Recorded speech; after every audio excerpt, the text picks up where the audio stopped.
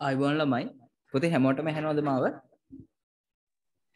අවුස හරි. අද පුතේ ඔයගොල්ලන්ට මාව පේන්න නැහැ මොකද කරන්ට් එක තිබ්බේ නැහැ අද දවසම මට ෆෝන් එකයි නැතර කැමරාවයි එකක්වත් charge කරගන්න බැරි වුණා. ඒකෙන් හින්දා ඉතින් අදත් මම ප්‍රසන්ටේෂන් එකයි මගේ ටැබ් එකයි භාවිතා කරලා තමයි උගන්වන්න වෙන්නේ ඔය කට්ටියට. මොකද කරන්ට් ප්‍රශ්න හින්දා තමයි වීඩියෝ එක ෂෙයා කරන්න විදියක් නැත්තේ. අර ඩිවයිස් ඔක්කොම බැටරි බහැලා තියෙන්නේ. මාව පෙවුන් නැති වුණාට මට පුළුවන් පාඩමට ඔය කට්ටියට බාධාවක් නැතුව උගන්වන්න එක ගැටලුවක් කරගන්න එපා. එතකොට අපි අවසානයේ ගිය සතියේ කතා කරේ ආදාන උපක්‍රම ගැන. අපි කිව්වා ආදාන උපක්‍රමයක් කියන්නේ පුතේ මතකද මොකද්ද මේ ආදාන උපක්‍රමයක් කිව්වේ? කාට හරි පැහැදිලි කරන්න පුළුවන්ද? මම මේ තිරේ පේන එක නෙමෙයි. ඔය කට්ටියගේ මොකක් හරි අදහසක් කාටද කියන්න පුළුවන්?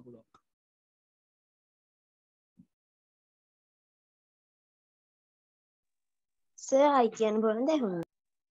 ආදාන උපක්‍රමයක් කියන්නේ මොකද්ද කියලා කාටද කියන්න පුළුවන්? input devices.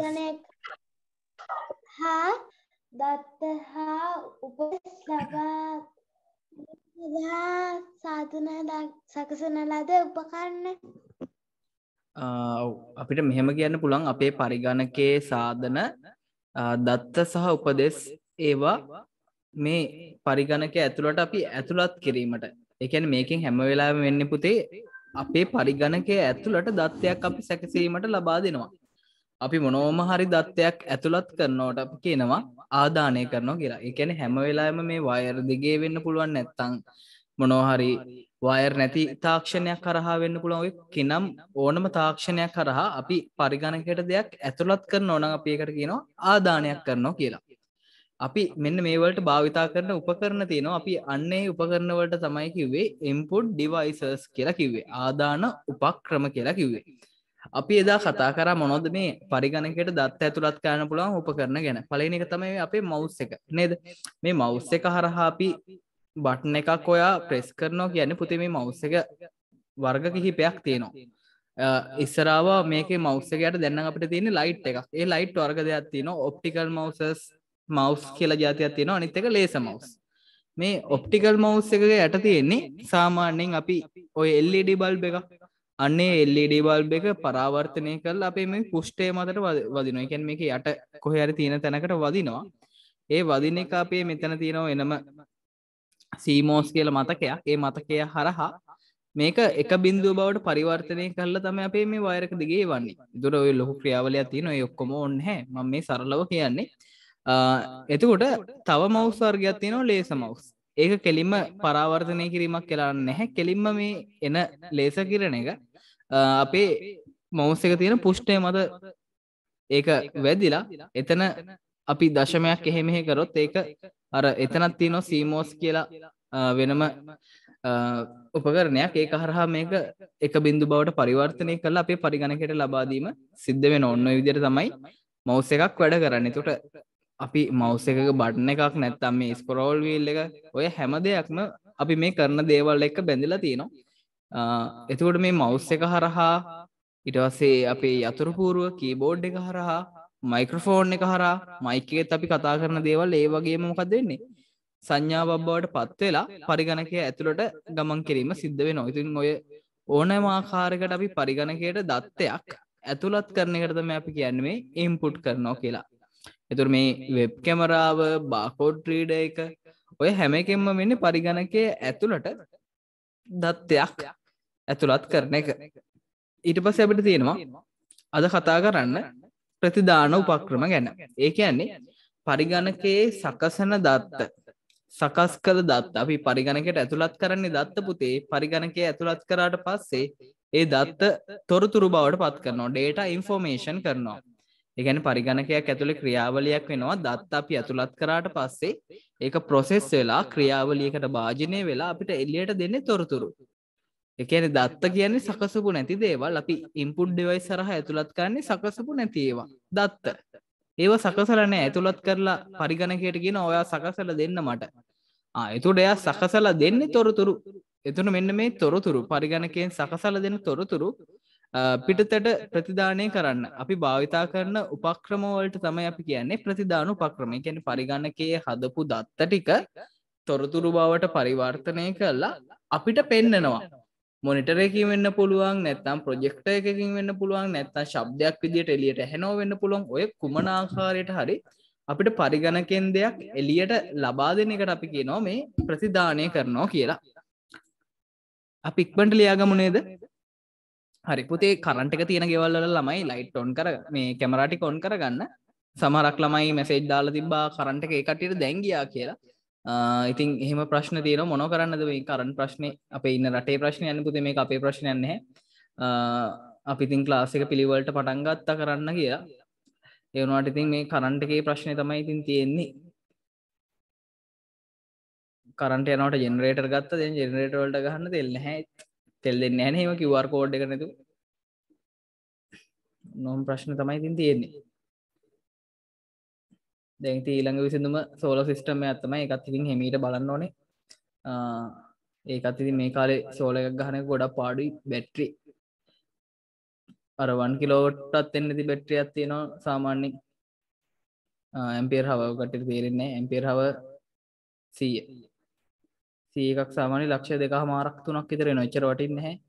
ඉස්සර රුපියල් 80000ක් විතර වටින බැටරියක් දැන් ලක්ෂ 2ක් 2මාරකටත් වැඩි ගාණක් දීලා ගන්න ඕනේ. ඒකෙනුම මහ ලොකු වෙලාවක් බෑ. ඉතින් ලොකු බැටරියක් ගන්න ඕනේ. සෝලාර් එකේ ඔකේ තියෙනවා ගොඩක් උපකරණ ගන්න. ලොකු ගාණක් වේදම් කරන්න ඕනේ මේ අඩුම මට්ටම එකක් හයි කරන්න. අඩුම ලක්ෂ 6ක් 7ක් අත වේදම් කරන්න ඕනේ. ඒකෙත් ඉතින් බැටරියට දෙන්නේ ආයු කාලය ඒ කට්ටිය වොරන්ටි එක දෙන්නේ මාස 6ක් විතර. ඉස්සර වගේ නෙමෙයි. ඒකින් ඉතින් අවුල් ගොඩක් තියෙනවා. නිකන් සල්ලි අපරාධයක් විතරක් වෙන්න පුළුවන් වොරන්ටි එක මාස 6ක් ඇතුළත ඉවර වෙන හින්දා. බලමු ඉතින් අපි තව එකයි මම මෙහෙම මොකක්වත් කරන්නේ නැතුව ඉඳලා ඉස්සරහට මොකද්ද වෙන්නේ කියලා බලලා තීරණයක් ගන්න තමයි ඉන්නේ. කරනම දෙයක් නැත්නම් ඉතින් එහෙම හරියමු අපි. හැමදාම එකම වෙලාවට කපන ගන්න නැහැ පුතේ කරන්ට් එක බලමු අපි. විසඳුමක් ඉස්සරහට හම්බ වෙයිනේ අපිට. මගේ ලොකු පන්ති අයියලා අක්කලාට නම් කරන්නේ රෑ 10න් පස්සේ ගොඩක් වෙලාවට ක්ලාස් එක ඔය කට්ටියට බෑනේ රෑ නිදි මරාගෙන ඉන්න. ඒකයි ඔය කට්ටියගේ අවස්වරුව කරන්නේ. ගොඩක් ළමයි ගෙවල් වල 8 9 වෙද්දි නිදි ගන්න ළමයි ඉන්නේ. මේ එහෙම නැති අය තමයි මේ හැරම් පන්තියට එන්නේ.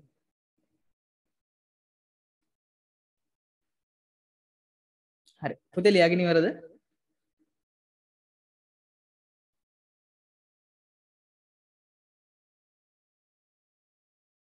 සර් චුට්ටක් ඉන්න. හරි.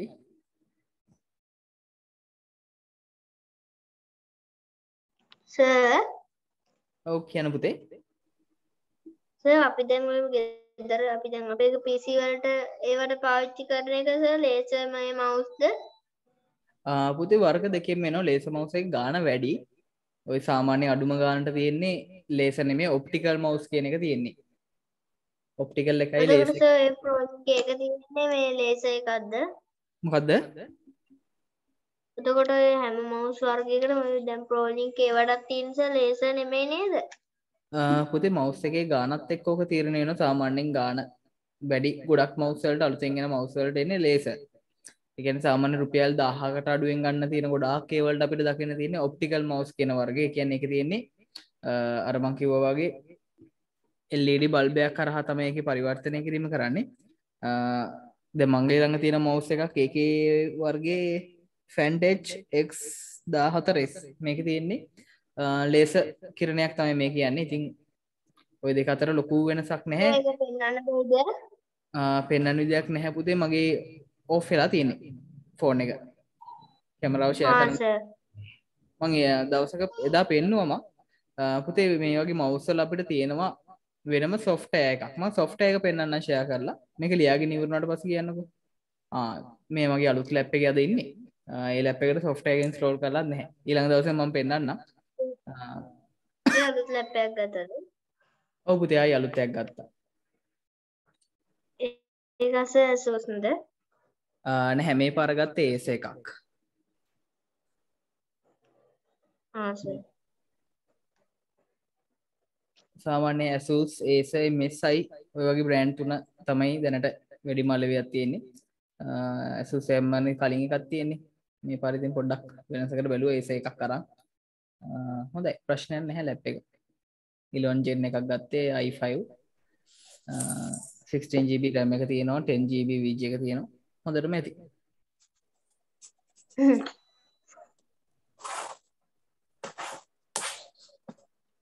ලියාගත්තා සර්. ලියාගත්තා. හරි. ලියාගත්තා සර්. හරි. අපි යනවා ඒකේ පළවෙනි උපකරණය ගැන ලියන පළවෙනි එක තමයි පුතේ සංදර්ශකය. මේ සංදර්ශකයෙන් වෙන්නේ බලන්න අපේ පරිගණකයේ සකසනව නේද? පරිගණකයේ දේවල් සකසන්නේ මොකේ තුලද? මොකේද අපේ දත්ත සකසන්නේ? කොහෙද? කොහෙද සකසන්නේ? කාටද කියන්න පුළුවන්? පරිගණකයට අපි ඇතුළත් කරන දත්ත සකසන්නේ කොහෙද? සිස්ටම් යුනිට් එකේ. සිස්ටම් යුනිට් එකේ. සිස්ටම් යුනිට් එකේ කොහෙද? මොකක් ඇතුළේද? සිස්ටම් යුනිට් එකේ කොහෙද සකසන්නේ? මම කියලා දෙලා තියෙනවා. මොකක් ඇතුළේද අපේ දත්ත සැකසීමේ ක්‍රියාවලිය කරන්න පරිගණකය? කො කට්ටිය උත්තර නැහැ නේද? මදර්බෝඩ් එකේ. මදර්බෝඩ් එකේ තමයි. මදර්බෝඩ් එකට තව උපකරණයක් හයි කරලා තියෙනවා. අන්න ඒ උපකරණය ඇතුළේ තමයි ඒක සකසන්නේ. අන්න හරි කොහෙද? CPU. අපේ Central Processing Unit එක ඇතුළේ තමයි පරිගණකයේ දත්ත ටික සකසන්නේ. ඒ කියන්නේ පුතේ අපි මේ මොනිටරයට දෙන්න කලින් අපි පරිගණකයට ඇතුළත් කරන data ටික අපේ system unit එක ඇතුළේ ඉන්නව කවුද? CPU එක නේද? CPU එක සකසලා ඒ දත්ත ටික කේබල් එකක් කරහා කාටද යවන්නේ? අපේ මොනිටරයට. බලන්න අපේ සකසපු දත්තය කාටද ලබා දෙන්නේ? මොනිටරයට. දැන් මෙච්චර වෙලා වුණේ මොනවද? දත්ත සකසන්න පරිගණකයට ලබා දුන්නා. හදලා දෙන්න කිව්වේ. අපි පරිගණකයට ඇතුළත් කරන්නේ අපි ඒ වලට කිව්වේ ආදාන. දැන් මේ ප්‍රතිදාන කියන එකේ තේරුම් ගන්න පරිගණකයේ තියෙන දත්ත පිටතට ලබා දෙනවා. මොනිටරෙන් අපිට පේනව නේද? හරි. අපි ඒක ලියමු පළවෙනි උපකරණයේ සංදර්ශකය. එහෙම නැත්නම් අපි මේකට කියනවා මොනිටරය. ඔකට අර පොතේ කටුවට නිකන් රූපයක් ඇඳගන්න මොනිටරයක්. එහෙම ගත්තා කොටුවක් ගහුව නේද? මහා ලොකු දෙයක් නෑනේ. ඒකේ ස්ටෑන්ඩ් එකක් ඇඳ මෙහෙම. මොනිටරය කියලා ලිව්වා. ඉක්මනට ලියමු. සංදර්ශකය, ඇලේරක්, මොනිටරය වචන තුනම ලියන්න පුතේ. සිංහලෙන් සහ ඉංග්‍රීසියෙන් ඔය හැම විදිහටම ලියා ගන්න. මම කියවන IT කියන සබ්ජෙක්ට් එක ඔයා සිංහලෙන් කරත් ඉංග්‍රීසි වලින් කරත් අපිට වැඩිපුරම භාවිතා කරන්න වෙන්නේ ඉංග්‍රීසි වර්ඩ්. ඒකින්ද අනිවාර්යයෙන්ම මේ වචන ලියා ගන්න.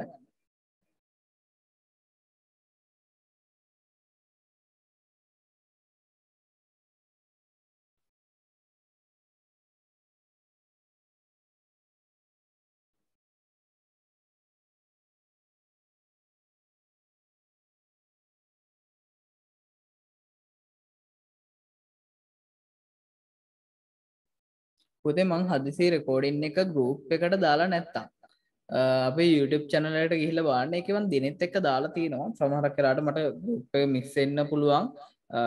මිස් වෙලා ඒක දාන්න බැරි වුණොත් ඔය අනිවාර්යයෙන්ම YouTube එකට ගිහිල්ලා බලන්න මං වීඩියෝ එක දාලාද කියලා. දැන් මට ගිය සතියේ මම වීඩියෝ ටික දැම්මා. මට ගෲප් එකට දාන්න අමතක වෙලා තිබ්බා. ඒකට සමහරක් අයට ආපු නැතේට බලන්න උන්නේ නැද්ද දන්නේ නැහැ. ඒකින්ද අනිවාර්යයෙන්ම YouTube channel එකේ තියෙනවා. ඒකට ගිහිල්ලා බලන්න. Learn ICT with Hasun. මම කලින් කියලා දිනව නේද? ඔකටට වීඩියෝ ටික දාන්නේ අපි YouTube channel එකේ.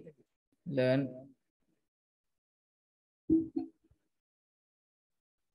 ICT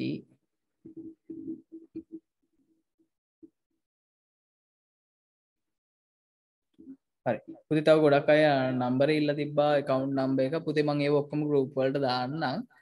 මේ දවස් ටිකේ මගේ ඩිග්‍රී වැඩත් එක්ක ගොඩක් බිසි වෙලා හිටියේ. මට ওই මැසේජ් වලට රිප්ලයි දාන්න වෙලාවක් තිබ්බේ නැහැ. ඒකයි ගෲප් එකට අර කලින් අපි ෆොටෝ එකක් දාලා තිබ්බේ. ඒ අංක තාම ඒව තමයි. ඇක්සිඩන්ට් එකෙන් පස්සේ මගේ බැංකු අංක වෙනස් වුන්නේ නැහැ.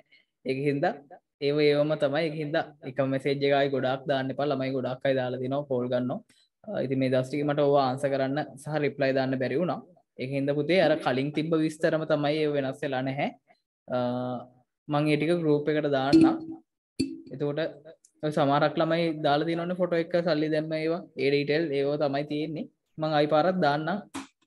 හෙට වගේ වෙද්දි මම ওই ටික මැසේජ් වලට රිප්ලයි දාලා ඒ ටික දාලා තියන්නම්. හරි. කෝ එන්දයි පෙන්වන්න බලන්න. පමුද්දෙන් ඉඳලා තියෙනවා ලස්සනට. හොඳයි පාටත් කරලා තියෙනවා. කොහොමද යන්නේ? හසිනි ඉඳලා පාට කරලා තියෙනවා. හොඳයි ලස්සනයි. ලස්සනට පොත තියෙනවා. එහෙම තමයි තියාගන්න ඕනේ. එලිෂා ඉඳලා තියෙනවා. හොඳයි. ලස්සනයි. හරි අනිත් අයත් පුතේ කැමරාව ඔන් කරන් වැඩ කරන්න ඕනේ. නැත්නම් කටි වැඩ කරනවද නැද්ද කියලා පේන්නේ නැහැ මට. මේ වෙලාවට නිදි මත ආවොත් එහෙම නිින්ද යනවනේ නේද? නැත්තම් පොත උඩ නිින්ද ගිහිල්ලා තියෙ නේද? අතීෂ නිදිගෙනද හිටියේ? නෑ නේද? හරි. පුළුවන් අය හැමෝම කැමරාව ඔන් කරගමු. ඊළඟ සතියේ ඉඳන් මාත් කැමරාව ඔන් කරන් ඉන්නේ. මේ අද මේ දවස් ගිය සතියේ සහ මේ සතියේ විතරයි ওই ප්‍රශ්නේ තියෙන්නේ. ඊළඟ සතියේ වෙද්දි මම මොනවා හරි විසඳුමක් කරලා දෙන්නම්. මම ගොඩාක් විසි වෙලා හිටියේ මේ දවස් ටිකේ ඒවත් එක්ක මට ඔය charge කරන ඒවා ඒවත් කරන්න වෙලාවක් තිබ්බේ නැහැ. අනිත් දවයින් පස්සේ මගේ වැඩ ගොඩක් ඉවර වෙනවා. ඒතකොට මං ඉතින් නිදහස් ටිකක් ඊට පස්සේ ඔය කට්ටිය පන්ති තව මේ කරනවට වැඩිය ගොඩක් හොඳට කරන්න බලාපොරොත්තු වෙනවා එන්න. මොකද මගේ ඩිග්‍රී වැඩ අවසන් වෙද්දි ඔය කට්ටියට වැඩි වෙලාවක් මට යොමු කරන්න පුළුවන්. ඒකින්ද අපි කොහොම හරි ක්ලාස් එක කරන්ට් එක නැති වුණොත් එහෙම මේ වගේ වෙලාවක් දාලා හරි ක්ලාස් එක මම අනිවාර්යයෙන්ම කරනවා. මිස් වෙච්ච දවසුත් කරන්න තියෙනවා අපිට. ඒවත් මම කරලා දෙනවා අනිවාර්යයෙන්ම. ඒකින්ද බය වෙන්න එපා කිසිම දෙයකට. එතකොට අපේ ඊළඟ එක තමයි printer. පුතේ printer එක. printer එකේ මොකද්ද වෙන්නේ ළමයි? කාටද කියන්න පුළුවන්? මේ output device එකක් කියන්නේ ඇයි? කාටද විස්තර කරලා කියන්න පුළුවන්? මෙන්න මේකෙන්ද තමයි output කියන්නේ. කවුද කියන්නේ?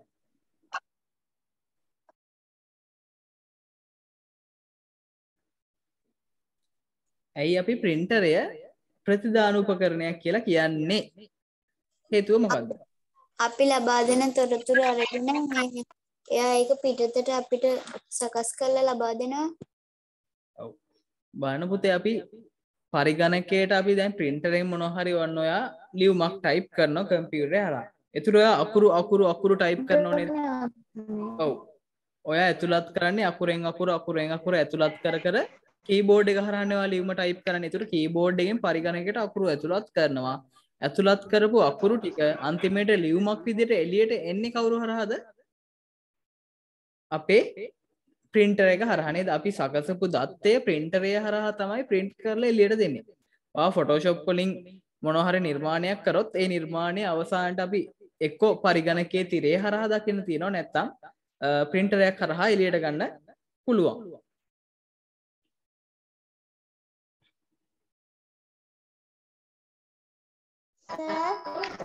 ඔව්. කියන්න පුතේ. ඩවුන්ලෝඩ් කරලා ඒක ඕපන් කරන්න බෑනේ. මොකක්ද හසිනි මට තේරුන්නේ නැහැ. Photoshop app එක ඩවුන්ලෝඩ් කරලා ඒක ඕපන් කරන්න බෑනේ. ඒක දෙන්නේ නැහනේ ඕපන් කරන්න. පුතේ මොකක් හරි මැසේජ් එකක් හරි එරර් එකක් හරි එනවද ඔයාලට?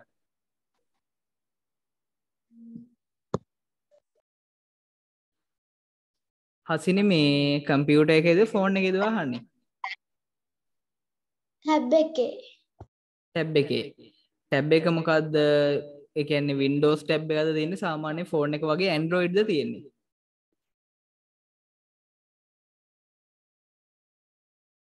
Android එකක්. Android එකක්. පුතේ Android ටැබ් එකක අපි ඔය Photoshop software එක ගද්දි අපිට සල්ලි ගෙවන්න වෙනවා. අන්න ඒකින්ද තමයි ඔයාලට ඕපන් කරගන්න බැරි. ඔයා ඕකේ Play Store එකෙන් ගන්න නැතුව වෙනම ගිහිල්ලා ඩවුන්ලෝඩ් කරගන්න වෙනවා. ඕකේ crack version එකක්. ඒ කියන්නේ අපේ ඉන්ටර්නෙට් එකට දාලා තියෙන ওই සල්ලි ගෙවලා ගන්න ඕන ඒවා crack කරලා දාලා තියෙනවා. සමහරක් APK file කියලා තමයි කියන්නේ අපි Android වලින් ගන්න ඕන. ඒතර ඒ Android file එක තමයි ඔයා download කරගන්න ඕනේ. මට message එකක් දාලා තියන්නකෝ මම වෙලාවක් තිබ්බම මම ඒක හොයලා ඔයාලට link එකක් එවන්නම්. ඒකෙන් download කරගන්න. Thank you sir. ඔව්. සර් ඇයි සර් අපි දැන් ඔය මේ පරිගණක පාවිච්චි කරනකොට ටික දවසක් යනකොට මේක ස්ලෝ වෙන්නේ? පුතේ මේක ඇතුලේ අපේ hard disk එකේ තියෙනවා ඒ කියන්නේ දත්ත නිතරම තැන්පත් වෙන්නේ අපි දැන් හાર્ඩ්වෙයාර් එක දෙකක් තියෙනවා. එකක් තමයි SSD hard අනිත් එක HDD කියන හાર્ඩ්වෙයාර් එක දෙක. ඒ කියන්නේ SSD කියන hard එක උදේ අපි පෙන් එක දැකලා තියෙනව නේද ඔය කට්ටිය හැමෝම ඔය පෙන් ඩ්‍රයිව් කියලා කියන්නේ. දන්නව නේද? පෙන් එක ගැහුවම කම්පියුටරේට කැරකෙනව කොහෙන් හරි කැරකෙනව දැකලා තියෙනවද පෙන් එක? CD එකක් දැම්මා වගේ කැරකෙනවද පෙන් එක? නෑ නෑ සර්. සර්. නෑනේ නේද? ඒතර පුතේ අපි ওই පෙන් කියන ඒවා හඳුන්වන්නේ පෙන් ඩ්‍රයිව් එක ඊට පස්සේ චිප් එකක් ඔන්න ඔය වගේ දේවල් අපි හඳුන්වන්නේ solid static drives කියලා. ඒ කියන්නේ ඝන තත්ත්වයේ උපාංග කියලා තමයි අපි හඳුන්වන්නේ. ඒක ඇතුලේ තියෙන සර්කිට් එකක්. සර්කිට් එක හරහා කරද්දී ඒක කැරකෙන්න මොනවත් දෙයක් නැහැ. හැබැයි අපේ ගොඩාක් පරිගණකවල රුඩ තැටි එන්නේ hard disk එකේ එන්නේ HDD කියන වර්ගයෙන් hard disk drive. පුතේ ඒක ඇතුලේ තියෙනවා තැටි ටිකක්. හරියට CD වගේ. ඒක අපිට එළියට පේන්න නැහැ. හැබැයි ඒක කැරකෙනවා වේගෙන් කැරකෙනවා. තප්පරයකට වට 120ක් විතර කැරකෙනවා. එච්චර ලොකු වේගයක් තියෙනවා. අන්න ඕවල දත්ත නිතරම තැම්පත් වෙද්දි මැකෙද්දි එක එක බෑඩ් සෙක්ටර්ස් එක එක දෝෂ ඇති වෙනවා. සමහරක් වෙලාවට ඕවර්රයිට් වෙනවා කියලා කියනවා. මම මේ පාඩමක් තියෙනවා අපිට ඉස්සරහට ඉගෙන ගන්න. ඒතර මම මේක පැහැදිලි කරලා දෙන්නම්. අන්න ඒ වගේ දේවල් වෙද්දි නිතරම මේ හાર્ඩ් එකේ ෆ්‍රැග්මන්ටේෂන් ඇති වෙනවා.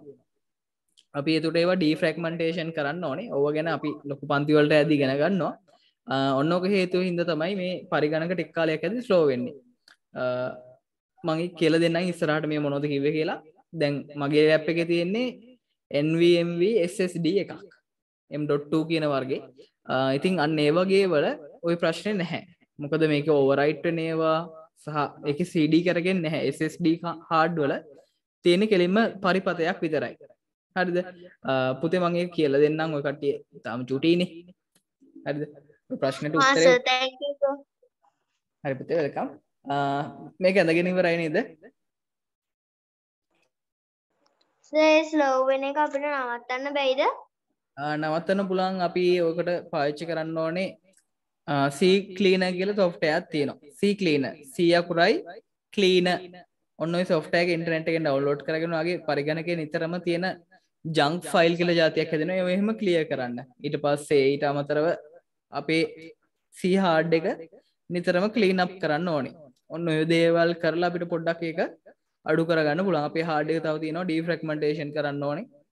සෙටින් වලට ගිහිල්ලා ඔහොම පොඩි දේවල් ටිකක් තියෙනවා. ඒව කරාම අපේ කම්පියුටරේ ස්ලෝ වෙන එක ටිකක් අඩු කරගන්න පුළුවන්. අනවශ්‍ය software install කරන එකත් අඩු කරන්න ඕනේ. සර් එතකොට දැන් ඔය මොකක් හරි හොඳ අපි මොකක් හරි software එකක් download කරනකොට සර් ඒවට virus එන්නේ නැද්ද? පුතේ ඉන්ටර්නෙට් එකෙන් ඩවුන්ලෝඩ් කරද්දි සමහරක් අවස්ථාවල වෛරස් එනවා. අපි ඒකින්ද ලෝකේ ප්‍රසිද්ධ පිළිගත් වෙබ්සයිට් වලින් විතරක් software download කරන්න ඕනේ. ගේම් එහෙම ගද්දිත් එහෙමයි සමහරක් වෙලාවට අපි ඉන්ටර්නෙට් එකේ ගිහිල්ලා දැන් ඔයාගේ අක්කගේ අයියගේ අම්මගේ තාත්තගේ ඔෆිස් වල ඩීටේල්ස් තියෙනව වෙන්න පුළුවන්. කැම්පස් වල ගිහිල්ලා කැම්පස් වල ඒව තියෙනව වෙන්න පුළුවන්. ඔයා නිකම්ම ගිහිල්ලා ඩවුන්ලෝඩ් කරන්න එපා. ඒ කට්ටියගේ ඕන දත්ත ගොඩක් නැති වෙලා යන්න පුළුවන් එකපාරයි. ඒකින්ද ගේම් එහෙම software එහෙම ගද්දි ලෝකේ පිළිගත්ත වෙබ් අඩවියකින් විතරක් ඒව ගන්න. නැත්තම් ඔයාගේ දත්ත ටික එකපාරට එන්ක්‍රිප්ෂන් වෙන්න පුළුවන්. ඒ කියන්නේ ඔය හැකර්ස්ලා තමයි වැඩේ කරන්නේ. software එකක් එවනවා වෛරස් එකක් එක්ක. අපේ දත්ත ටික එකපාරට අපිට කියව ගන්න බැරි තත්ත්වයට හැරෙනවා. ඊට පස්සේ ඒ කට්ටිය කියනවා ඔයාගේ ලොක් එකක් අපි දාලා තියෙන්නේ මේ ලොක් එක අරගන්න නම් ඩොලර් 1000ක් අපිට ගෙවන්න බිට්කොයින් වලින්. ඔන්න ඔහොම අපිට එවනවා. ඒ වගේ ප්‍රශ්න වෙන්න පුළුවන්. සර් ඔව්. එතකොට සර් අපි ප්‍රසිද්ධ වෙබ්සයිට් හොයාගන්නේ කොහොමද සර් එහෙම? පුතේ මම දෙන්න ඉස්සරහට වෙබ්සයිට් එකක් ඒ වලින් ඩවුන්ලෝඩ් කරන්න. අපේ ඉන්ටර්නෙට් sir. එකේ තියෙනවා. ඒකට මම ඒක කියලා දෙනවා. හා සර් thank you sir. හරි. අපි ඊළඟ එකට යන් අපි පරිගණකයේ තියෙන අපේ ශබ්දය පිටතට දෙන්නේ. පුතේ ශබ්දය ඇතුලේ ප්‍රොසෙස් වෙන්නේ නැහැ නේද? ශබ්දය මොකක්ද වෙන්නේ? ප්‍රොසෙස් වෙලා එළියට ලබා දීමක් නෙවෙන්නේ. ඒතර ඒක කරන්නේ අපේ ස්පීකර් එක හරහා. ඊළඟ එක ලියන්නේ ස්පීකර්. අපි ඒකට කියනවා ශබ්ද විකාශක යන්ත්‍ර කියලා කියනවා.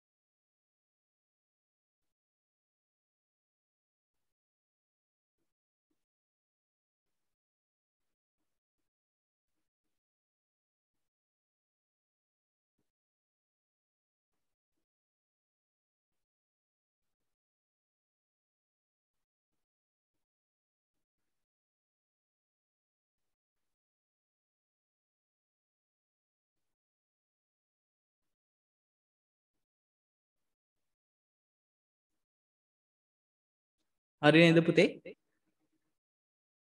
ඇඳගත්තද? හරි.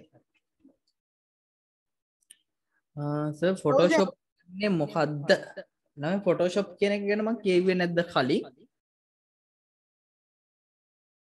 මම කියලා දෙනව නේද ෆොටෝෂොප් ගැන? සර් ඒක ගැන වැඩි විස්තරයක් කියලා නෑ සර්. ෆොටෝ එඩිට් කරන්න ඒව කරන්න පුළුවන් කියලා නම් කියලා තියෙනවා. හරි. පුතේ ඔය මං ඉස්සර පන්ති කරන්න කලින් ඔය නිකන් ඉන්න වෙලාවට ඔන්ලයින් බිස්නස් අනමනම් කරනවා. එතකොට මං කර පාඩයක් තමයි ෆොටෝෂොප් කියන එක. කාලයක් කරා. එතකොට අපිට ඒ වහරහා ගොඩක් දේවල් මුදල් උපයන පැත්ත හැම පැත්තම තියෙනවා ෆොටෝෂොප් කරා. එක දෙයක් නෙමෙයි. අපිට ඩිසයිනින් වර්ග තියෙනවා ගොඩක් තියෙනවා අපිට එක එක දේවල් අපිට ප්‍රැක්ටිස් කරන්න පුළුවන්. මම නිකන් ඔය මං කරන ක්ලාස් දැන් නම් මේ ළඟදී නම් කරන්න උන්නේ නැහැ මට වෙලාවක් නැති හින්දා මම වෙලාව ආපු කාලයකට ෆොටෝෂොප් ක්ලාස් කරනවා IT කාලයකට නවත්තනවා මොකද මට ක්ලාස් එකක් දාගන්න ටයිම් එකක් තියෙන්න එපා.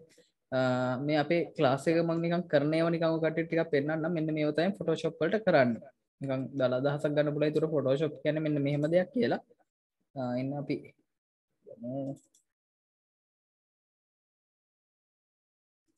සර් ඒක හැම PC එකම එන්නේ නෑ නේද සර් ෆොටෝෂොප් ඒවා? නෑ පුතේ අපි දාගන්න ඕනේ. හා සර්.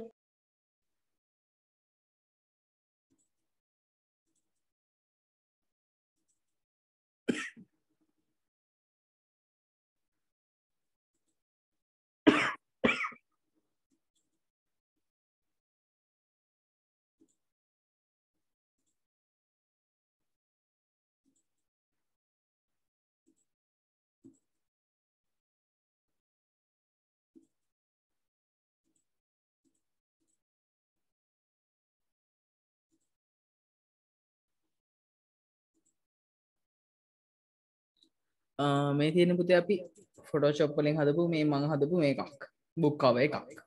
ඒතර මෙන්න මේ වගේ ඒවා ළමයිට හදන්න කියලා දෙනවා අපි පන්තියේදී කොහොමද මේක හදන්නේ. ඉතින් මේ එක ෆොටෝ යන්නේ මේකේ ෆොටෝ ගොඩාක් එකතු කරලා තමයි මේ වගේ ඒවා හදන්නේ මේ එකක්.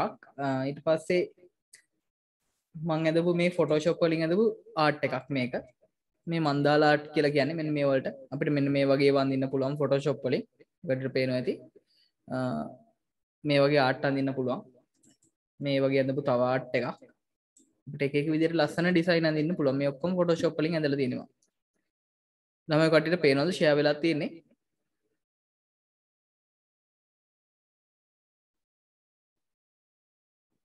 ඔව් සර්. ෂෙයා වෙලා නේ තියෙන්නේ. ඔව්. තව ඔය જાතිය මේ ආර්ට් ටිකක් ඇඳලා තියෙනවා ගොඩක් තියෙනවා. මම දෙක තුනක් පෙන්නන්න මේ තව එකක්. ඔහොම ආර්ට් අඳින්න පුළුවන් එකක්. මේ වගේ බුක් කවර්ස් හදන්න පුළුවන්. ඊට පස්සේ තව අපිට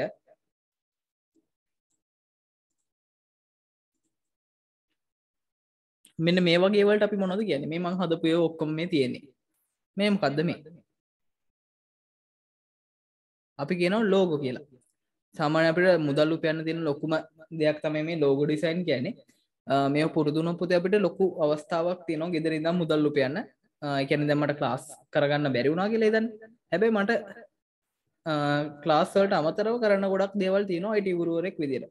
දැන් මොනවම හරි වෙලා මට ක්ලාස් කරගන්න දැන් හිතන්න මට කතා කරන්න බැරි වුණා කියලා. දැන් ගොඩක් අය එහෙම වුණොත් මොකද වෙන්නේ? අයියෝ මට දැන් ආයි ක්ලාස් කරන්න වෙන්නේ නැහැ නේද?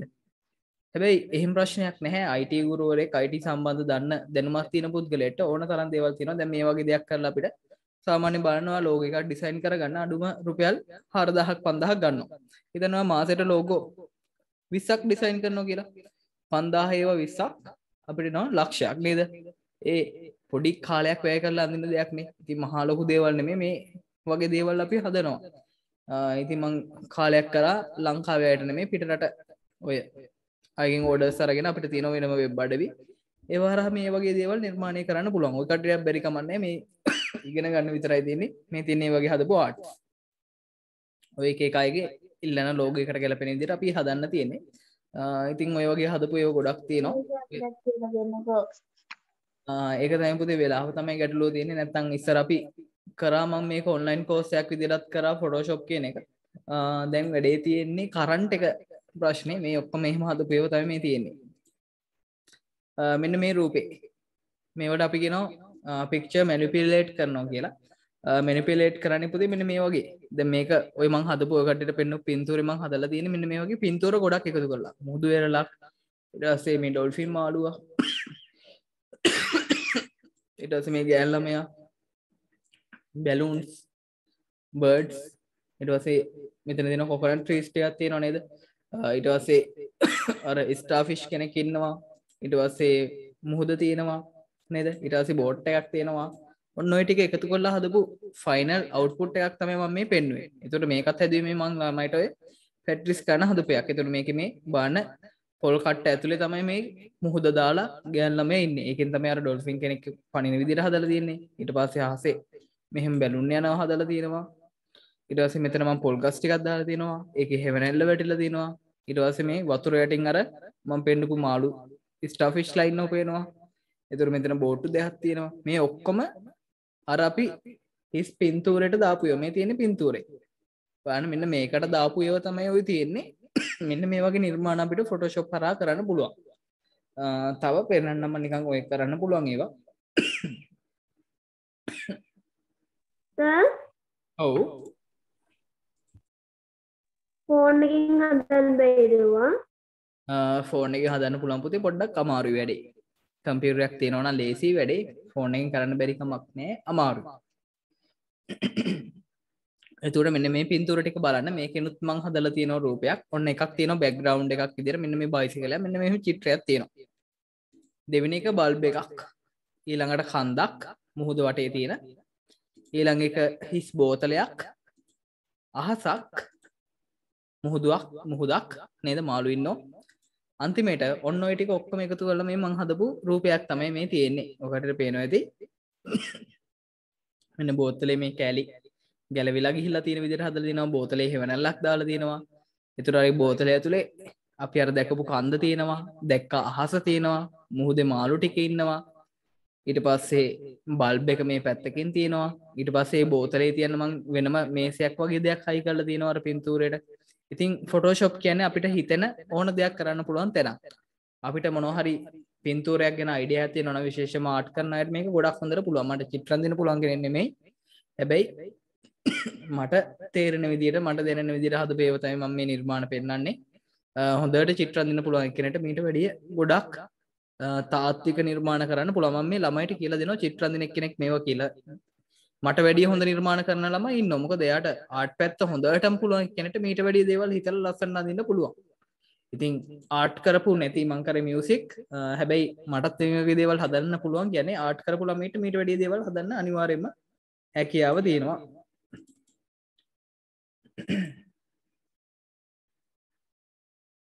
ඊට පස්සේ මේ තියෙන්නේ මං හදපු පොත් කවර් එකක්. Book covers. ඊට පස්සේ මෙන්න මේ ළමයිගේ රූපේ මේ අම්මගේ රූපේ මෙන්න මේ ටික දාලා හදපු මේ තව ඒ වගේ බුක් කවර් එකක්. මේ වගේ ඒවා අපිට හදන්න පුළුවන්. ඔය අර සාමාන්‍යයෙන් print කරද්දි දෙකට නවලා පොත දෙපැත්තට එන්නේ. අන්න ඒ වගේ ඒවා. මේ වගේ නිර්මාණ අපිටම කරන්න පුළුවන්. කට්ටිය දැකලා ඇති ටියුබ් දෙද්දි සර්ලා එහෙම දෙන්නේ මෙන්න මේ වගේ ඒවා. මේවා තමයි අපි හදන්නේ. ඒවා හදන්නේ ෆොටෝෂොප් කරහා. ඊට පස්සේ ඒ වගේ එකක් අපිට මෙන්න මේ විදිහට පොතක් විදිහට මොකක් එකකට දාලා අපිට බලන්න පුළුවන්. ගොඩාක් දේවල් තියෙනවා ඉතින් ෆොටෝෂොප් එකේ ඉගෙන ගන්න එක දෙයක් නෙමෙයි. ෆොටෝ එකක කලර් බැලන්ස් කරද්දී දැන් අපි සාමාන්‍ය ෆොටෝ එකක් ගද්දී ලස්සනට වදින්නේ නැහැ පුතේ. සාමාන්‍ය අපි කලර් බැලන්සින් කියලා දෙයක් තියෙනවා. අන්න ඒව කරන්නේ ඔක්කොම ওই වෙඩින් ෆොටෝ වල බලන පේන ලස්සන සමහරක් ඒවා කලර් බැලන්ස් කරලා තමයි අපි ඒව පාවිච්චි කරන්නේ. ඉතින් ඒව ගැන ගොඩාක් දේවල් කියලා දෙන්න තියෙන වෙලාව මදි. අපි වෙන දවසක් කතා කරමු. අපි යමු ආයි පාඩමට. තව මම ওই ටිකක් විතරයි පෙන්නේ ෆොටෝෂොප් වලින් කරන්න පුළුවන් ගොඩක් දේවල් තියෙනවා ඊට වැඩි.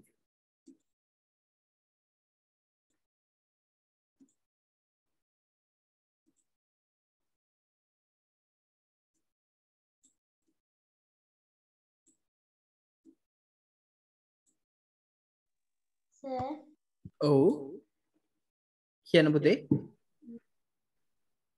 ෆෝන් වල තියෙන නේද you can කියලා ඇප් එකක්. එන්නේ ඔව්. ඒකනත් ඒ විදිහට ගන්න පුළුවන් ලස්සන. ඔබට UCam වලින් පුළුවන් ඊට පස්සේ PSAT කියලා තියෙනවා. එකෙන් පුළුවන් ඊට පස්සේ Photoshop වලින් පුළුවන් Lightroom වලින් පුළුවන් Snapseed වලින් පුළුවන් ෆෝන් එකට එන ඇප් ගොඩක් තියෙනවා. ඔය Snapseed Lightroom වගේ ඇප් හොඳයි ගොඩක් අපිට. ඔව්. සර් ඉවෙන් නම් ටික දාන්න පුළුවන්ද? Snapseed Snap SNAPSEED Snapseed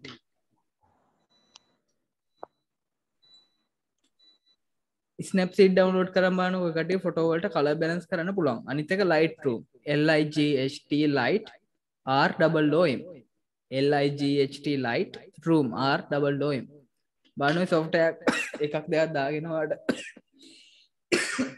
හරි. සර් අනිත් එකේ නම මොකද්ද කිව්වේ?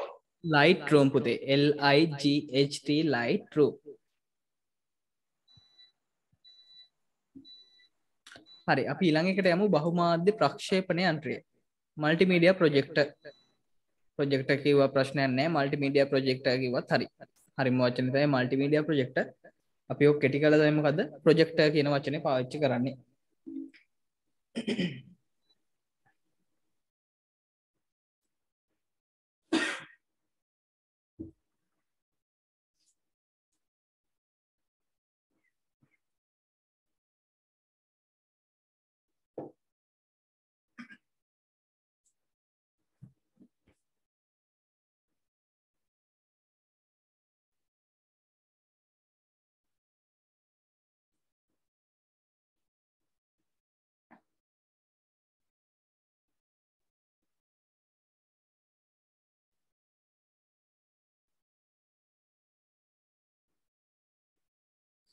ඉක්මනට කටුවට රූප සටහනක් ගැද ගන්න ප්‍රොජෙක්ටර් එකේ.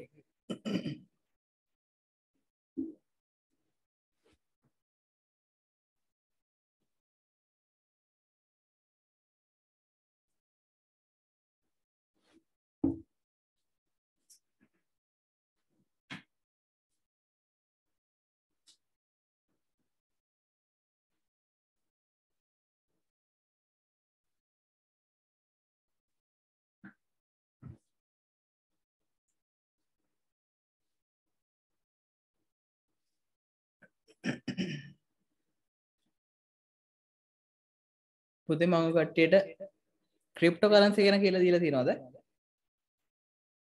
විද්‍යුත් මුදල් ගැන?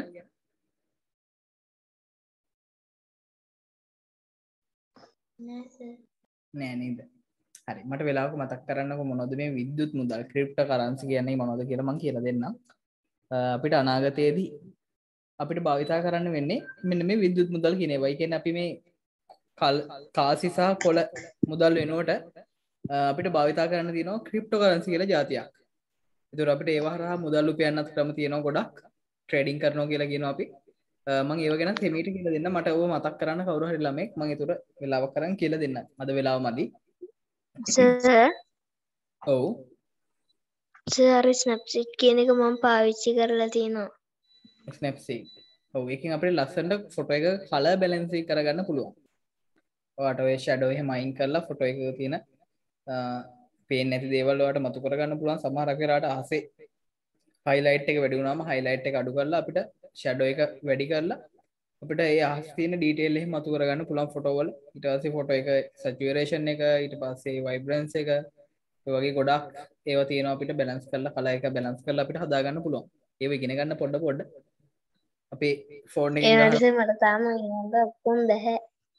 ඔව් try කරන්න. ඒක තමයි කිව්වේ මම ඔය ෆෝන් එකෙන් පොඩියට try කරන්න. ඒ app වලින් අපිට පොඩ ඉගෙන ගත්තම අපිට පුළුවන් Photoshop වගේ ලොකු software එකක් ටික ගනුදෙනු ගන්න පුරුදු වෙන්න.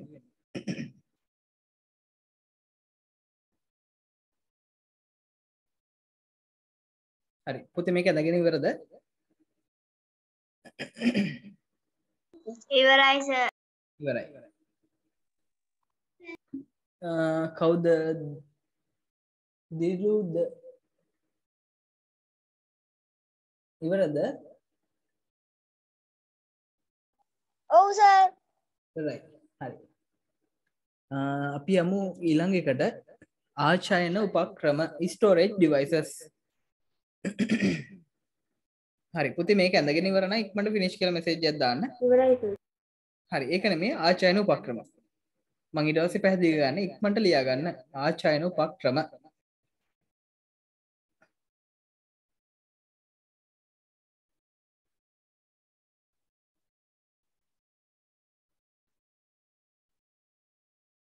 ආචායන උපක්‍රම.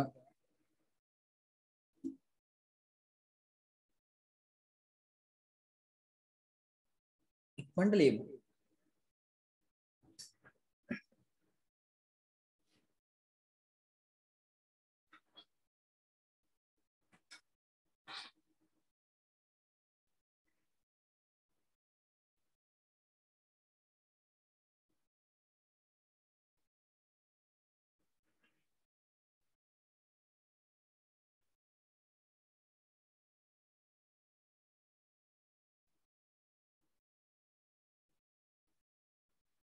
සර් ඔව් කියන පුතේ. කියන පුතේ මට ඇහෙනවා.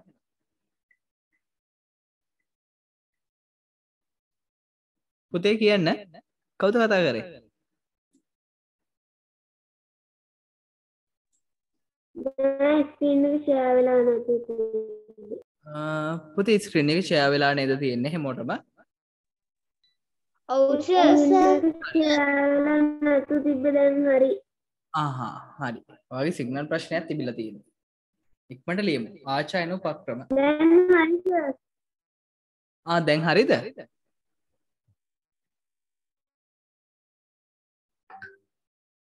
පුතේ මම ආයි පොඩ්ඩක් ෂෙයා කරන එක අයින් කරලා ආයි දාන්නම් මොකක් හරි ප්‍රශ්නයක් තියෙනවද දන්නේ නැහැ. සමහරක් අයට ෂෙයා වෙලා නැද්ද දන්නේ නැහැ. ඉන්නේ චුට්ටක් ආයි දාන්නම්. හරි. පුතේ ෂෙයා වුණා නේද ආයි පාර? හරි නේද? හරි.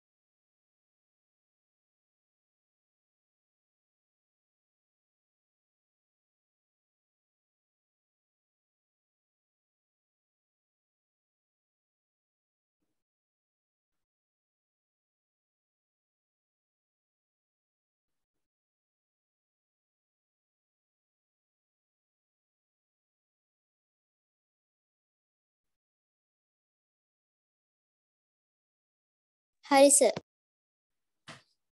හරි. පුතේ තව ලියන අය ඉන්නවද? සර්. ෆිනිෂ්. හරි තව ලියන අය මට පේනවා. ඉක්මනට ලියමු. වෙලාව දෙන්නම් පුතේ ඉක්මනට ලියමු.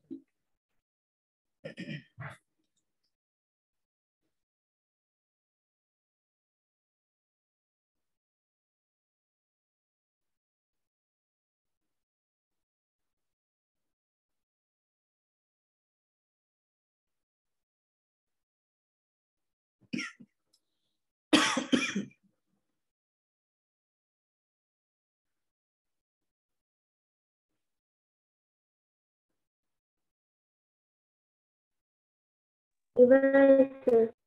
ඉවරයි.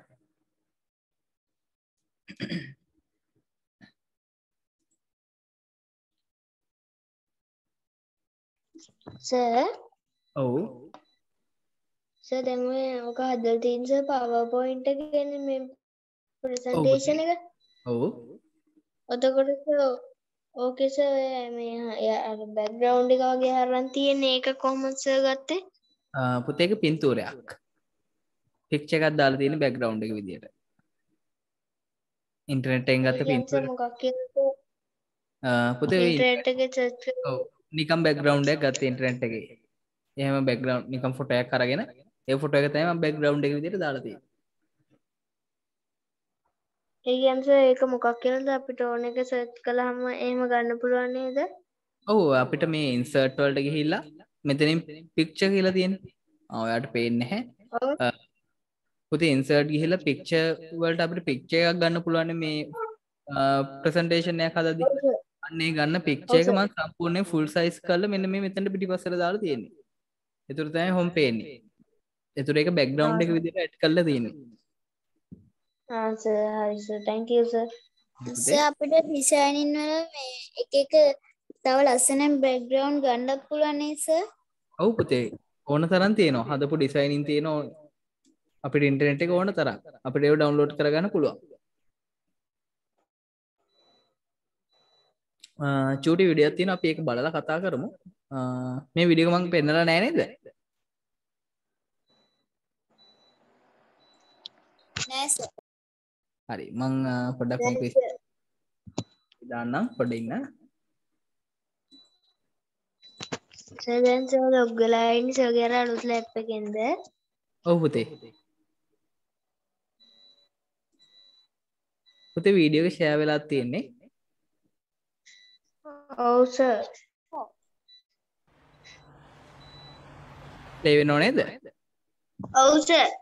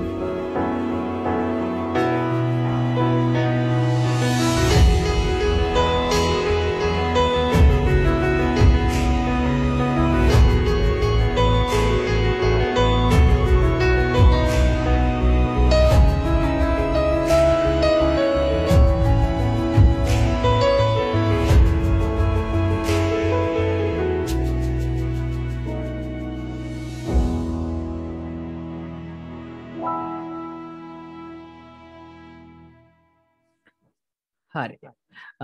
පුතේ හැමෝම දැක්ක නේද මේ වීඩියෝ එක? ඔව් සර් දැක්ක. හරි. ඔව් සර්. මොනවද මේ වීඩියෝ එකේ කියන්නේ ඔය කට්ටියට? මොකද්ද ගන්න තියෙන්නේ වීඩියෝ එක බලලා අපිට? නැති බැරි අයට අසරණ කට්ටියට උදව් කරන්න කියලා. තව එච්චරද කියන්නේ?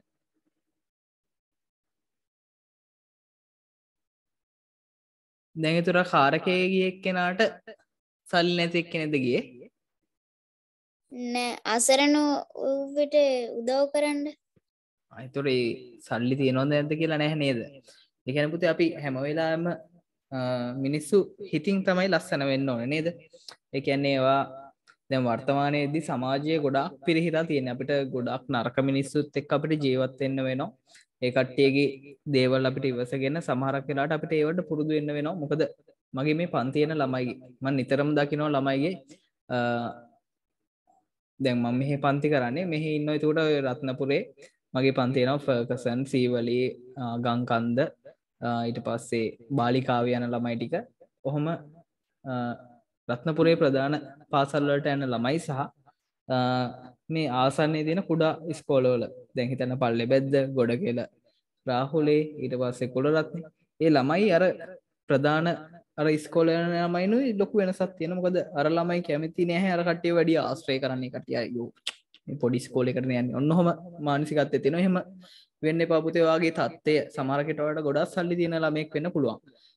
හැබැයි ඔයා ඒව පෙන්වන්න යන්න බලන්න එපා. ඒක තමයි ඔයාගේ ක්වොලිටි එක කියන්නේ. ඔයාට දෙයක් තියෙනවා කියලා ඔයා නිතර මේක පෙන්වන්න උත්සාහ කරන්න බෑ කවදාවත්. ඔයා පුළුවන් විදිහට හැමෝටම හොඳ මිනිස්සෙක් විදිහට ජීවත් වෙන එක තමයි ඔයාගේ වැදගත්ම දේ වෙන්නේ. මොකද ඔයාගේ තියෙන සල්ලිවත් නිලවේවත් වැඩක් නැති වෙනවා. ඔයාට කරදරයක් වුණාම මොකද හැම මිනිස්සයම කියනවා අප්පෝ කමහ පඬිතියා හොඳ වැඩේ හොම වෙච්ච එක. එහෙම කියනකොට ඔයා කැමතිද? නැහැ නේද? ඒකින්ද ලෝකෙට ඔව් හැම වෙලාවෙම අපි හොඳක් තමයි කරන්න ඕනේ. එතකොට අපිට අර සබාදහම පවා අපිට පිහිට වෙන වෙලාවල් තියෙනවා. ඒක තමයි මේ ලෝක ධර්මතාවය කියලා කියන්නේ. ඉතින් අපි අර පොඩි කාලේ ඉඳන්ම හොඳ පුරුදු හොඳ සිරිත් කියන දේවල් පුරුදු වෙන්න එනවා. දැන් මේක කියන හැම වෙලාවෙම පුළුවන් තරම් ඔයාට උදව් කරන්න පුළුවන් කෙනෙක් ඉන්නවා නම් පොඩි දෙයකින් හරි උදව් කරන්න. ඒ උදව්ව කොහේ හරි තැනකින් ආයි වෙන එක්කෙනෙක්ට ඒ උදව්ව වෙනවා කියලා කියනවා. ඒක කැරකිලා අන්තිමට ඔයාට එන්න පුළුවන්. ඒක අනිවාර්යයෙන්ම කරන්න. කවදාවත් ඔයාගේ තියෙන තත්ත්වය බලය අනිත් අයව යටපත් කරන්න පාවිච්චි කරන්න එපා කියලා තමයි මේ වීඩියෝ එකෙන් කියන්නේ. ඒකින්ද සල්ලි දෙන ළමයෙක් වුණත් ඔයාගේ යාළුවා දුප්පත් වෙන්න පුළුවන්. අයියෝ උඹට නෑනේ. මොකද අඳින්නේ? මේවා සපත්තු මෙහෙමයි මන් දානේව මෙහෙමයි. ඒව කියන්න යන්න එපා. ඒකට එයා ගොඩක් දුක් වෙනවා. ඒකින්ද ඒවා අපි හැමදාම පොඩි කාලේ ඉඳන්ම ඕව තේරුම් අරන් ජීවත් වෙන්න ඕනේ. එතුරාට හොඳ සමාජ පිළිගැනීමක් තියෙන පුතේ. සාමාන්‍යයෙන් මිනිස්සෙක් දැක්කම මේ ළමයා හොඳට හැදිච්ච ළමෙක් කියලා කියන දේ අහගන්න තියෙනවා නේද? ලොකු දෙයක්. අපෝ කා මෙහෙමයි කියලා කිව්වොත් එහෙම ඉවරයිනේ නේද? ඔයා නැති තැන තමයි මිනිස්සු බනින්නේ. ඒකින්ද හැම වෙලාවෙම අර ඔයා හොඳට හැදිලා හිටියොත් සින්දුවක් කියන්නේ නේද දෙවියොත් නමට වඳිනවා කියලා කියන්නේ. අන්න එහෙම වෙන්න පුළුවන් චරිතයක් බවට පත් වෙන්න. ඒකින්ද තමයි මම මේ වීඩියෝ එහෙම පෙන්නන්නේ. අපිට පොඩි අදහසක් අපේ ජීවිතේ හදාගන්නත් අපි හැම වෙලාවෙම වෙන් කරගන්න ඕනේ. ඒකින්ද IT වගේම ඉංග්ලිෂ් ඔය සබ්ජෙක්ට් එක අපේ ගුණධර්මත් අපි හදාගෙන ඉස්සරහට ගියොත් තමයි අපේ හොඳ ක්වොලිටි එකක් තියෙන මිනිසෙක් ලෝකෙට ඔයාට බිහි වෙන්නේ. නැත්තම් ඔයා හැමදාම මේ විනාශ වෙලා යන සමාජයේ කෙනෙක් බවට පත් වෙනවා. බුදුරජාණන් වහන්සේ දේශනා කරන කාලයත් එක්ක මිනිස්සුන්ගේ මොකද වෙන්නේ? ආයුෂ අඩු වෙනව නේද? පරම ආයුෂ එන්නේ මිනිස්සු ජීවත් වෙන කාලය අඩු වෙගෙන යනවා. ඒතර අපි ටික ටික මොකක්ද දෙන්නේ? අර සතුන්ගේ ගති ලක්ෂණ අපිට එනවා. සමාජයේ කවුද කියලා අඳුරන්නේ නැහැ. බලන්න ඔය කට්ටිය දැන් අර සත්තුන්ට ගහලා මරනවා වගේ සමහරක් වෙලාවට ගිහිල්ලා මිනිස්සුන්ගේ ඔළුවට වෙඩි තියලා ආයි ඒ මිනිස්සයා බඩගාගෙන එනවා. ආයි ඔළුවටම තියලා යනවා. එවිල්ලා තෝක්කෙන් බහැලා. ගෙවල් වලට ගිහිල්ලා T50 අරන් ගිහිල්ලා පවුල් පිටින් මරලා එනවා. බලන්න ඒතර සමාජයේ අර බුදුරජාණන් වහන්සේ දේශනා කරපු විදිහට ටික ටික පිරිහීම පටන් අරන් තියෙන මේ කාලේ. ඉතින් අපි හැම වෙලාවෙම පුළුවන් තරම් අපි කවදා මේ ජීවිතෙන් අපිට යන්න වේද කොච්චර හොඳට ජීවත් වුණත් එහෙම කියන්න බෑ අපිට. පොඩි දෙයක් වෙන්න පුළුවන්. ඒකින්ද ඉතින් අපි ඉන්න කාලේ පුළුවන් තරම් හැම වෙලාවෙම මේ ලෝකෙ ඉස්සරහා හොඳ කෙනෙක් විදිහට ජීවත් වෙන්න කියලා තමයි මේ වීඩියෝ වගේ මේ වගේ ඒවා හරහා අපි ගන්න ඕන ආදර්ශ. මොකද හරිම අස්තීර දෙයක් තමයි මේ මිනිස්සෙක් කියලා ඉපදෙනවා කියන්නේ. ඒක හරි ගොඩාක් අඩු දිනෙට ලැබෙන අවස්ථාවක් තමයි පුතේ මිනිස්සෙක් වෙනවා කියන්නේ. ඔයා කවදා හරි සතෙක් වුණා කියලා හිතන්න. සතෙක් වුණොත් එහෙම ඔයාටයි මනුස්ස භවයකට එන්න හරි අමාරුයි. ඒක බුදුහාමුදුරුවෝ කියන සාමාන්‍ය ඔය කල්පයක් කියලා දෙයක් තියෙනවා. අහලා තියෙනවද කල්පය කියන වචනේ? කල්පයක් කියලා වචනයක් අහලා තියෙනවද? ඔව් සර්. අහලා තියෙනව නෑ, සමහරක් අය අහලා නෑ. පුතේ අපි සාමාන්‍ය මිනිස්සු අපාය කියන දේ පිළිගන්නවද? ඔය කට්ටිය තියෙනවද නැද්ද? මොකද හිතෙන්නේ? තියෙනවා. අපාය තියෙනවා. හරිද? ඒක අර බුදුහාමුදුරුවෝ කිව්වට තියෙනව නෙමෙයි. ඇමරිකාවේ ලෝකෙ ප්‍රසිද්ධ ආයතන තියෙනවා. මෙන්න මේ ආයතනවල පොළොවට කැණීම් කරන අවස්ථාවල මේ සාක්ෂිත් එක්ක හම්බෙච්ච ඒවා. පොළොව අභ්‍යන්තරයට අපිට යන්න පුළුවන් මට්ටමක් තියෙනවා. එතනින් එහාට අපිට යන්න බෑ. පොළොවේ හරයනේ තියෙන්නේ. ඒක තියෙන්නේ ලෝදිය. ඔන්න ඔය දක්වාම හිල් කරන් පරීක්ෂණ කරන් යද්දී එක්තරා මට්ටමකට ආවට පස්සේ ඇහෙනවා ඒවල තියෙන කැමරාවල අධි සංවේදී කැමරාවල සද්දේ රෙකෝඩ් වෙනවා. මිනිස්සු යටිගිරියෙන් කෑ ගහනවා පොළොව අභ්‍යන්තරයේ. පොළොව යට මිනිස්සු කෑ ගහනවා ඇහෙනවා.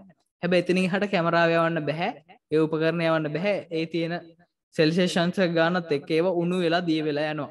ඉතින් ඒවා ඔප්පු වෙලා තියෙනවා මේ බුදුහාමුදුරුවෝ දේශනා කරපු සමහරක් දේවල් මේ ලෝකේ ගැන විද්‍යාවෙන් ටික ටික ඔප්පු වෙගෙන එනවා. ඒතර ඒ කට්ටිය කියන බුදුහාමුදුරුවෝ මාරයිනේ. ඒව කොහොම කිව්වත් දන්නේ නැහැ. ඒ කියන්නේ අපි මේ ලෝකේ උතුම දහමක් එක්ක තමයි අපි මේ ජීවත් වෙන්නේ. ඒක ක්‍රිස්තියානිද හින්දුද එහෙම එකක් නැහැ.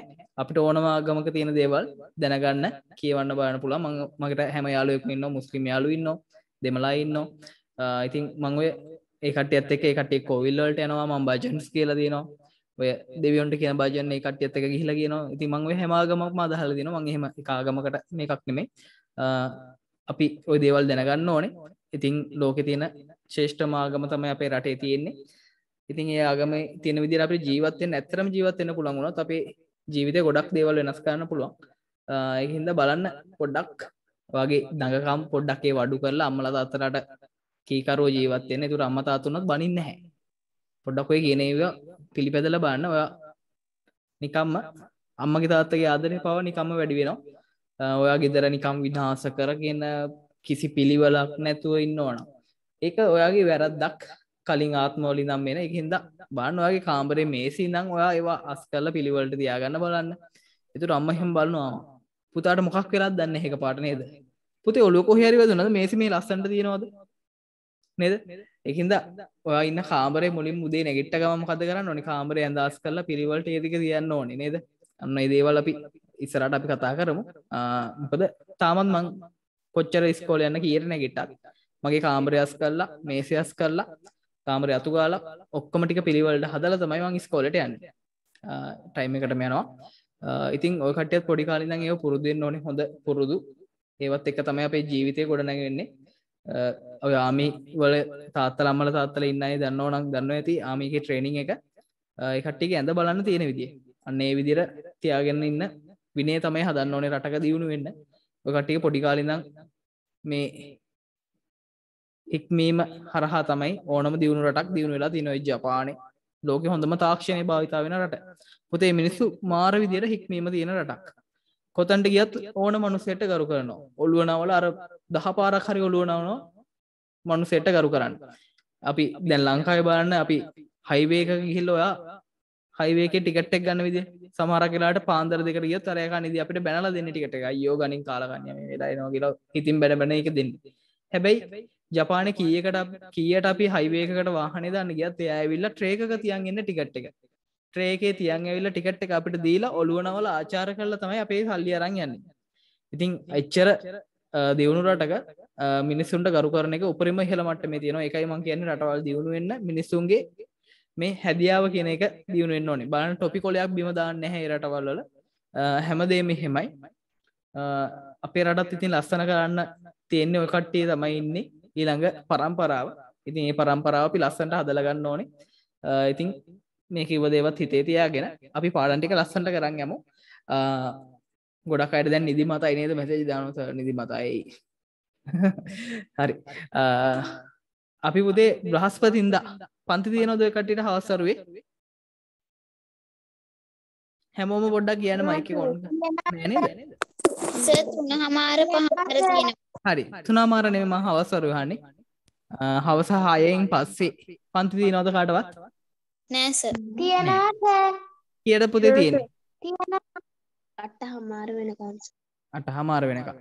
හරි බ්‍රහස්පතින්දාත් අපි පැයක් විතර දාගමුද 9 ඉඳන් 10 වෙනකම්. ඉන්න පුළුවන් නේද? එක පැයක් වගේ.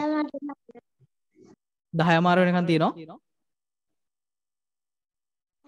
9 වෙනකන් තියෙනවා සර්. 9 වෙනකම් තියෙනවා. හරි අපි 9 කාලට වගේ පටන් අරන් පැය භාගයක් විනාඩි 45ක් විතර අපි තව එක්ස්ට්‍රා ටයිම් එකක් ගමු. ඒ විදිහට තනින් තන එක්ස්ට්‍රා ටයිම් ටිකක් අරගෙන අපි පාඩම් ටික ඉක්මනට කරමු. ඒතකොට මේ බ්‍රහස්පතින්දා අපි 9 කාලට විතර පන්තියක් දාමු. මේ සතියේ විතරක්. කමන්නේ නෑ නේද? කමන්නේ. නෑ සර්. ලොකු වෙලාවක් නෙවෙයි පැයක් විනාඩි 45ක් වගේ මම කරන්නේ. ඒතර ඊළඟ දවසේ මම මේ ආචාර්ය උපක්‍රම ගැන පැහැදිලි කරලා දීලා මෙතනින් පස්සේ ඊටු කොටස අපි පැහැදිලි කරන් යනවා. එහෙනම් ළමයි මම අදට මෙතනින් නවත්තනවා. පොඩි ළමයිනේ ඔය කට්ටිය තාම ගොඩාක් වෙලා පන්ති කරන්නේ නැහැ. 10:00 වෙනකන් හිටපු සෙට් එකේ හිටපු එකත් ලොකු දෙයක්. මොකද පොඩි ළමයි මෙච්චර රැ වෙනකන් පන්ති ඉන්නේ නැහැ සාමාන්‍යයෙන්. හොඳයි. ඇත්තටම. එහෙනම් ළමයි අපි අදට පන්තිය මෙතනින් නවත්තනවා හැමෝටම. ආයිබෝවන් good night ළමයි. ආයිබෝවන් sir thank you. ආයිබෝවන් sir. Good night sir. Thank you sir.